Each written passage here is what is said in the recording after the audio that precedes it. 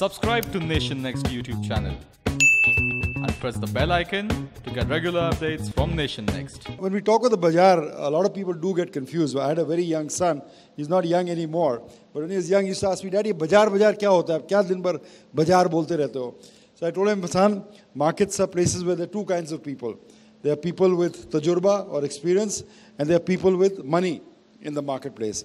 And what happens when the bull market gets over is that the people with money end up getting the tajurba, and the people with tajurba end up getting the money. So,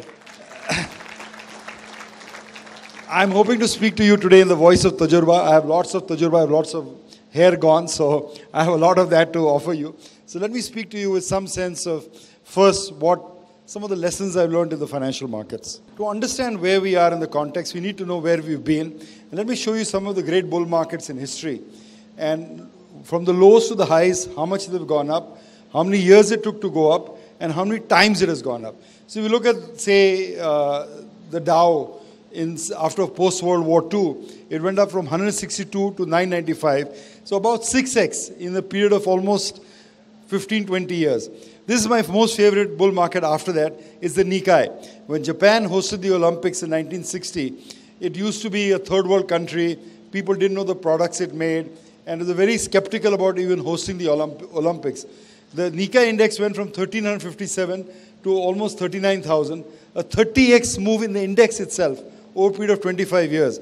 By the time the bull market ended, Japan was a member of the G5, Toyota, Sony had become household names, and the whole country had become from a third world country to probably the third largest economy in the world. So the Japanese bull market is always the gold standard of bull markets in equity. And remember that the Japanese yen also went up from 360 to almost 100 to the dollar. So if you look in yen terms, it went up not 30x but almost 100x. The index went up 100x. Our own Sensex, 89 to 92, went from 700 to 4,500, 6.5 time move on the index in a period of about 4 or 5 years. Oil went from 33 to 140. There's always a bull market going on somewhere in the world. The Nasdaq itself in 2000, in the 92 to 2000 TMT bull market, went from 350 to 5,000, a 14x move. Today the Nasdaq is even over that limit, it's around 8,000. Our own Sensex in 2000 went from almost 5,000 to 20,000, a 4x move. So this bull market, which I date to August 2013, began at 17,000, right? So it's barely doubled from that level. So if you go by historical precedent at least, this is still a young bull market, all right? So what it seems to me, it's a major correction in a bull market, not necessarily the top of a bull market. If you start saving in your 20s, all right, or your 35s, or at 40, but you save double the amount every year, look at the difference that happens when you approach retirement age. Look at the amount of difference. Ye do behne hai, Karishma or Karina, they're actually sisters in real life. All right. So let's say Karishma is the hardworking one. She likes to save and invest her money early. So she starts saving when she's 18 years old. Karina is the fun one. She wants to have a good time, go out, party, buy clothes, travel. So she starts saving when she's 25 years old. Karishma stops saving when she's 25 years old. So she saves for a period of 8 years. Karina saves the rest of her life. Till 62, she saves every year. How much do they save? 50,000 rupees a year. 50,000 rupiya har saal karte hain. But what a difference it makes because Karishma started early. And then when she's 40 years old, she has 55 lakhs, 52.25 crores. When 60, she has 12.8 crores. Whereas Karina, who saved for 40 years, ends up with only half the amount. So, jaldi shuru karne ka itna advantage hai. Compounding is so great an advantage when you start early. So the one lesson I'd like these young people here to take away from you is start investing early. Even small amounts invested early make a huge difference 10, 20, 30 years down the road. Let me put it in words that you will understand. Most of us will have a career of about 30 years. 30 years in the financial markets, 30 years as an architect, 30 years as a doctor. A professional career, 30 to 40 years come there. Let's say 30 years out there. Let's say you start off life when you're 25 and you save your first 10 lakhs. आपने 10 lakh save कर दिया. कैसे भी मेहनत करके 10 लाख बचा दिया आपने. Now you're able to double your money every 3 years. All right? Every 3 years you're able to double your money. The index itself goes up 16%. Right? So to double your money, you need to do about 21, 22% a year. It's not that hard. If you double your money every 3 years, in a 30-year career, you will have 10 doubles in your life. 10 times your money, you will have 10 doubles in your life. So suppose you start with 10 lakh rupees, all right? 10 lakh rupees when you're 25. When you're 55, can any young person tell me, if you double your money every 3 years, what will that amount become? Yeah, you're a CA or someone, yeah, you know all that stuff. He's right, okay? He's right, it becomes 100 CR. How does it become 100 CR? Let's do the math. Because it's always fun. I know you know this, but it's still fun, okay? 10 lakhs after 3 years becomes, if you double your money, 20, right? 20 becomes, 40 becomes, 80 becomes, now let's round it off, say becomes 3, that's after 5 years, 15 years becomes 3, right? Now see what happens in the next 15 years. 6, 12, 50, 100. 100. Think about it.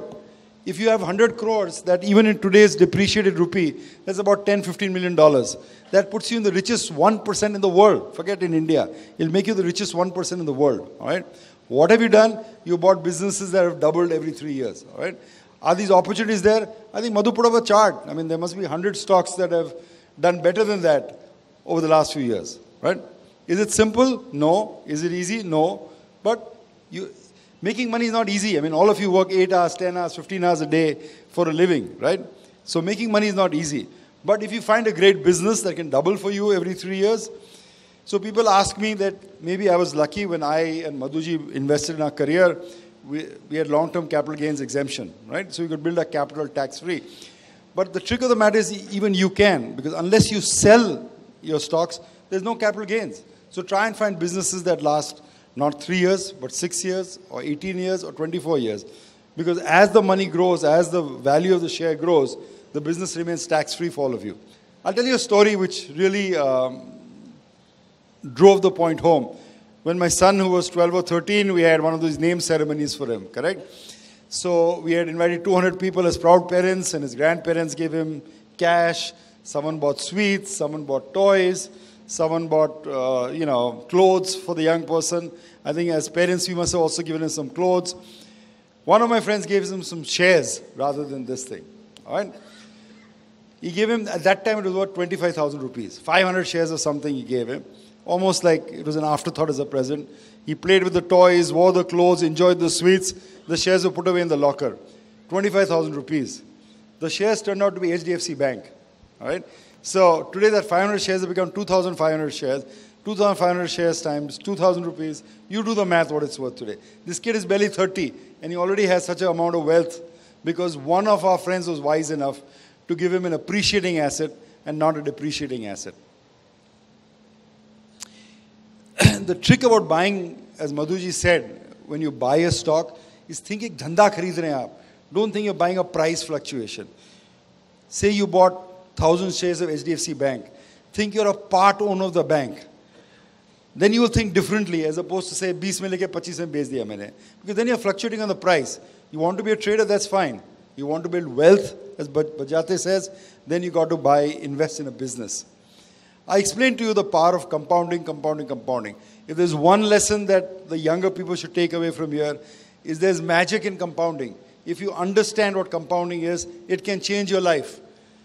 Trust me when I say that 10 lakhs becomes 100 crores sounds silly to most young people. How does that happen? My father works all his life. He's not got anything amount like that. But that is the mathematics of it. You go run a spreadsheet on it. Take 10 lakhs, compound it about 22-23% and see what that money becomes in 30 years.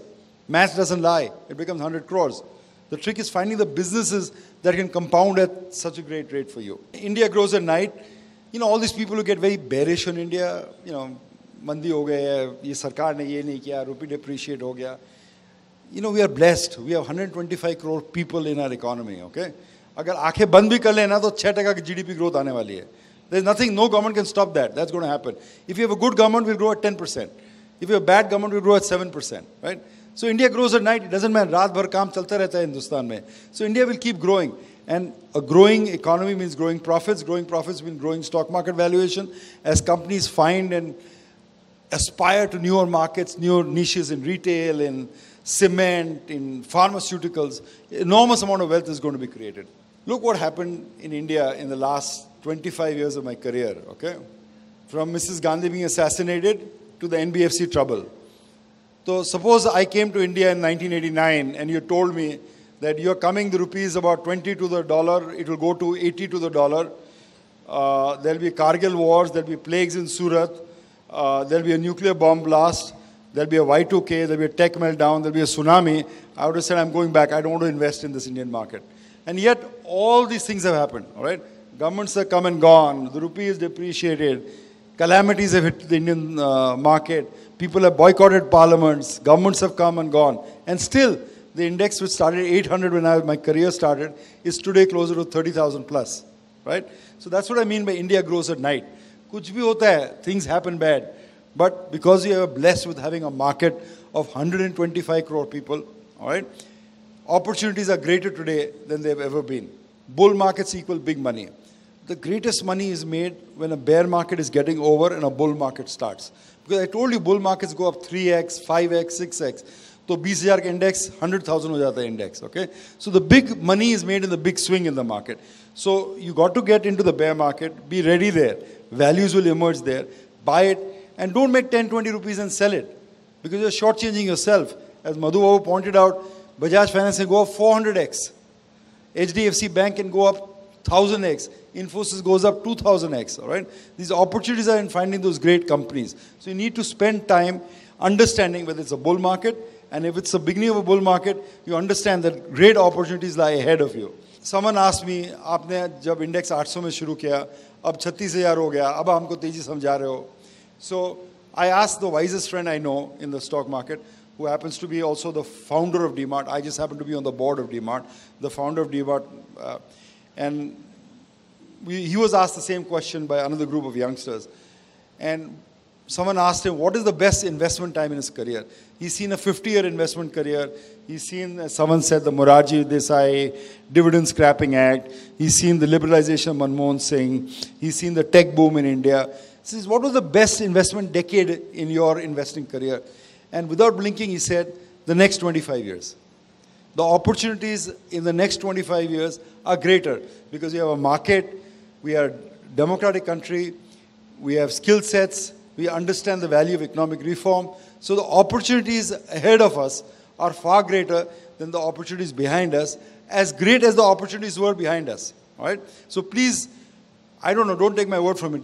Whom I consider one of the best investors in India, one of the best entrepreneurs in India, says that the opportunities in the next 25 years are greater than the last 25 years. So having spoken about the last 25 years, now let me share with you the next 25 years, how to invest for the next 25 years. मैं बम्बई से हूँ, यहाँ नागपुर में शायद इतनी तकलीफ नहीं होती है, but Bombay, what is the status in Bombay? Which school do you get your kid to, ma'am? That's very important. Which admission your school? So in Nagpur, I know you just go to Preeti ji and request her. She gives you admission. Which club you're a member of? And do you have a parking spot? Parking spot की बहुत मारामारी होती है society में, right? So in my building, for example, where I stay in South Bombay, parking spot might go from anywhere from 50 lakhs for an open spot like this to 75 lakhs for a garage. So it's more than the cost of the car. So, you know, whatever. You figure that out. So the question I have to you is, what do you think this parking spot will be worth in 25 years? I think Madhuji gave you a clue. Yeah, he's saying zero because he's my mama, so he knows what I think. I think so it's going to be worth zero. Now, this is a pretty radical thing for me to say. But let's see, let's make the case for it, okay? The point being that technology is changing the way as we think.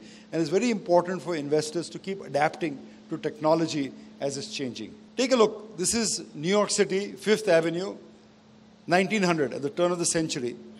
If you look closely, this picture is not a very high-resolution picture because we didn't have high-resolution cameras.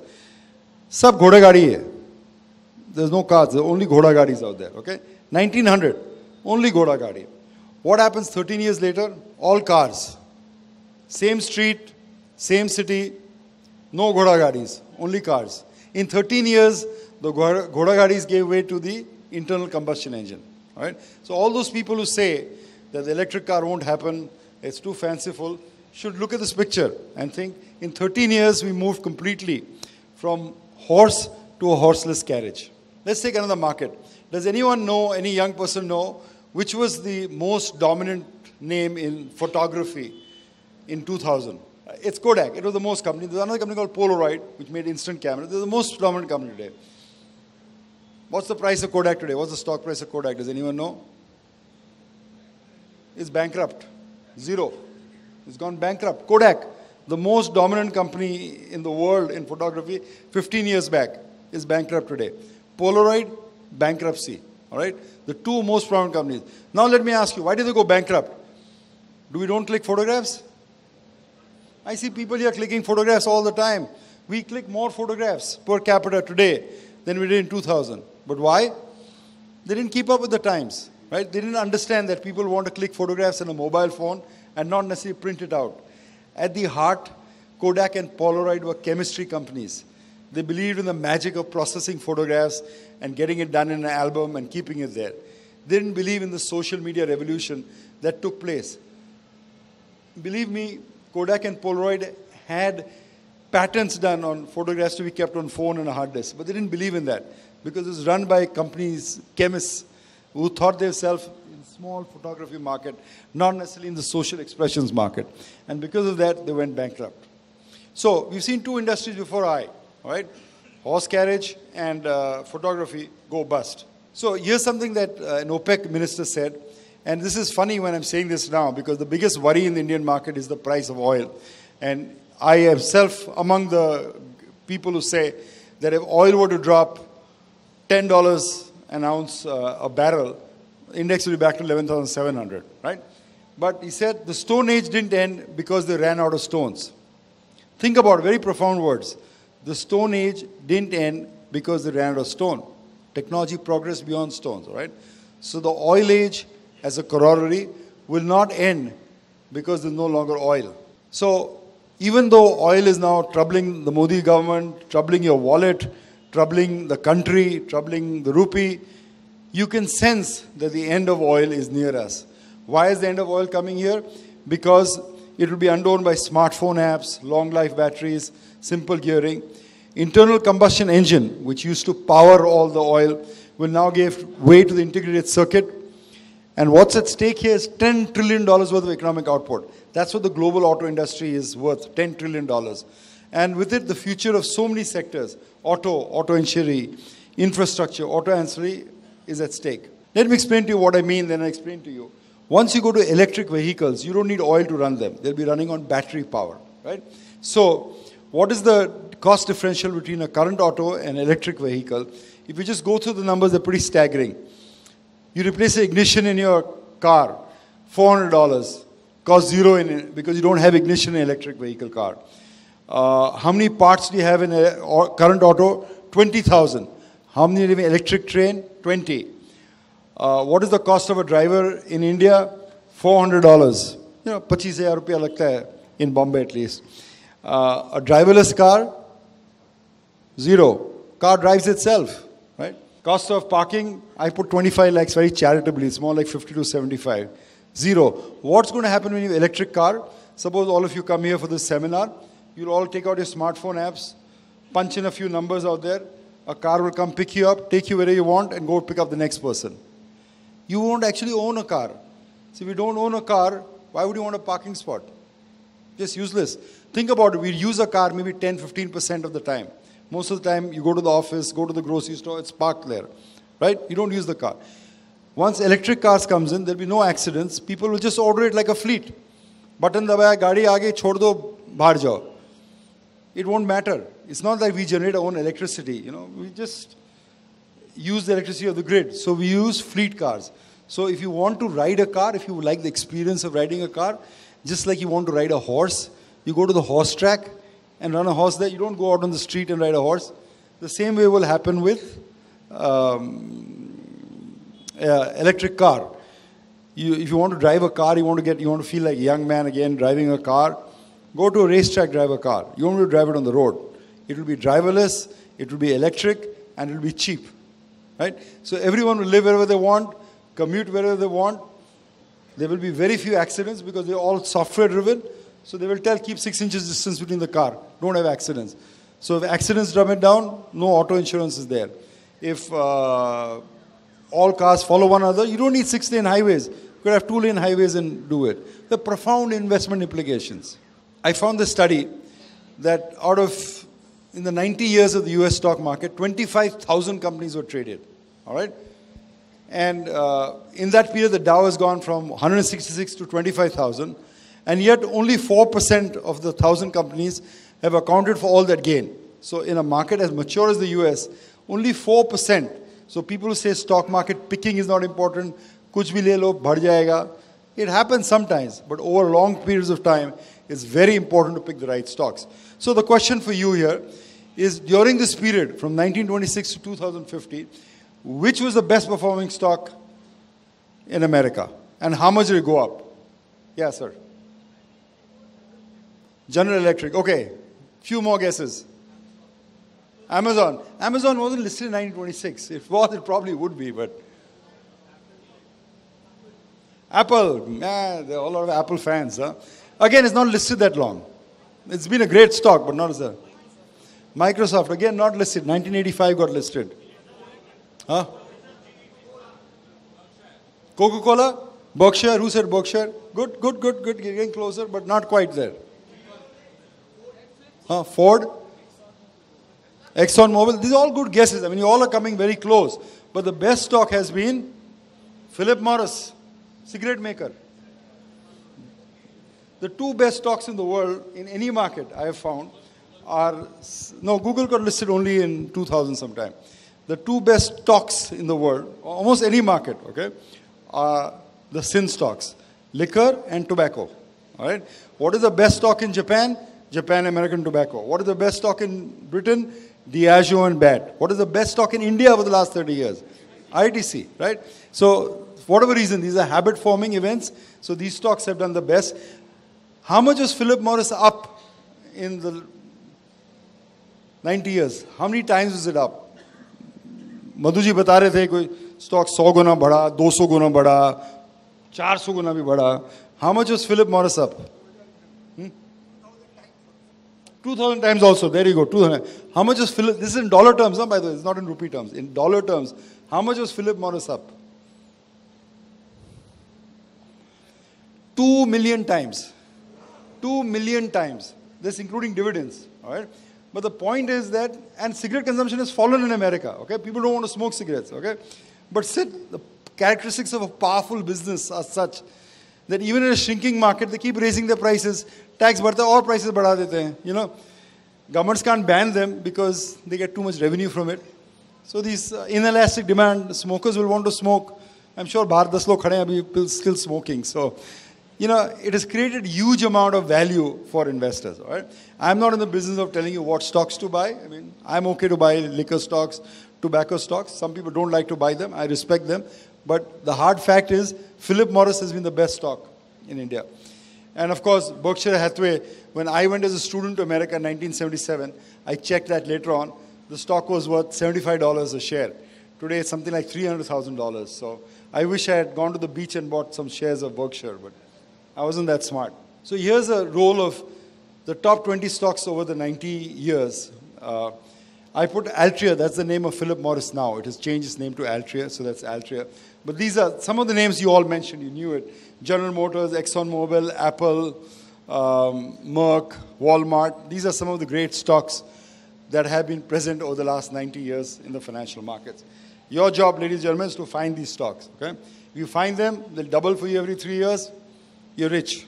This is some of the things I put down as a potential. This is my list. Again, as Madhu Babu said, there's no guarantee anything about this. This is our own thought process. We do that. Some potential losers are very simple to say. Auto industry, if you go to electric vehicles, auto industry is not going to do well. And again, I say over the next 25 years. I'm not saying over the next 2 years. Maruti was 10,000 rupees right now. So I'm saying over the next 25 years. All right? Auto ancillary, auto insurance. If you won't need oil, you probably won't need refining that much. They probably won't do well. Textiles. It's become a very commodity business, which robots using it. Heavy labor industry, because artificial intelligence is going to take over the component of labor. So there'll be dramatic changes in those industries. Some of the things that will do well. Liquor and tobacco, as I mentioned to you. These are some of the last 90 years been the greatest stocks. Human habits don't change. People will always have some vice in life. That's why these stocks will do well. Gaming, again, people like to gamble for whatever reason. Gaming stocks will do well. I say quick service restaurants because I think this is a young country. People still cook at home. People will start going out to eat. Women will be working outside the house. Airlines, very controversial one. It hasn't done well for me. Oil prices have killed them. But ultimately, you'll have electric vehicle cars. But you still need to go to Bombay for a wedding, Pune for a convention, Jaipur for a holiday. And the only way to do it is to fly there, right? So I think airlines will probably do well over time. Update for 2018, I want to leave you with some sort of semblance of what I think is that this seems more like a vicious correction than a bull market top. I think that's the question everyone, I think I disagree with my audience today. Everyone in the audience thinks is that we made a top, Madhu Babu. I think it's a correction. I hope I'm right and you're wrong. I hope the market goes back. I think if oil drops $10, $20, we'll probably be back to 11,700. The key variable for the market is corporate governance. Companies with bad corporate governance, what do I mean? Poor results, auditors changing, unnecessary losses, markets slamming those stocks down. So good corporate governance is a key determinant now on what to buy in the market. Leadership still rests with consumer and consumption-oriented stocks. I believe that despite the market now falling and new highs virtually zero, I think over the next 3 months, individual stocks will start making new highs again. We'll go back. I think the index may not do it for 6 months, 9 months, but I think individual stocks will start making new highs. So that is a sign that the bull market is intact. If individual stocks can't make new high, then clearly we're entering a bearish market. The festival season is off to a great start. So this Diwali, from what I understand, whether it's Titan or whether it's two-wheelers or whether it's textiles, they're all doing well. So that's a good sign. Consumption, purchasing power is good. And market fears are what you know, tariff wars, Fed hike, FI selling, Dow selling, whatever. These are all, markets will always climb a wall of worry. There will never be a market where there's nothing to worry about. Subscribe to Nation Next YouTube channel and press the bell icon to get regular updates from Nation Next. Also like Nation Next Facebook page and follow us on Instagram and Twitter.